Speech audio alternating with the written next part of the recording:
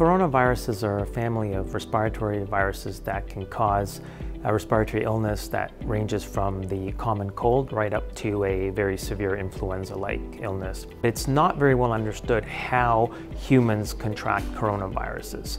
Certainly in this last outbreak, we suspect that it had something to do with the Wuhan seafood market, but the actual discrete events that led the virus from going into animals into humans is not very well understood at this time.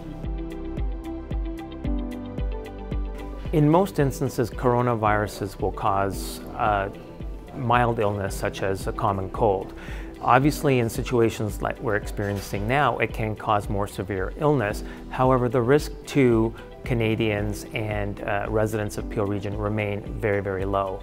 It's very important to try to protect yourselves by frequent hand washing, avoiding contact with people who may be sick with respiratory illnesses, and practicing proper sneeze and cough etiquette.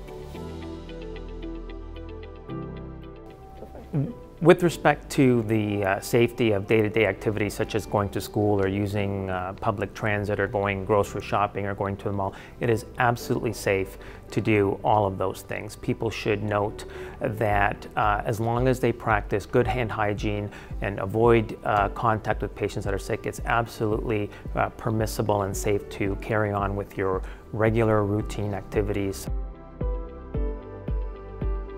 In situations such as this, we do take extra precautions to ensure that we have the sufficient capacity to deal with any patient who may either be sick with novel coronavirus or being investigated for novel coronaviruses. We have specialized negative pressure rooms, isolation rooms, personal protective equipment, and good training for all of our emergency room physicians and staff, such that the extra stress that this places on our system doesn't interfere with the regular day-to-day operations of the hospital.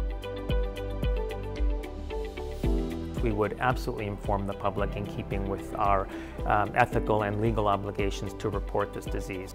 It is important for the community to remember to seek credible sources of information such as our hospital website, public health agency websites, and government websites in order to make sure that they're obtaining the most accurate information.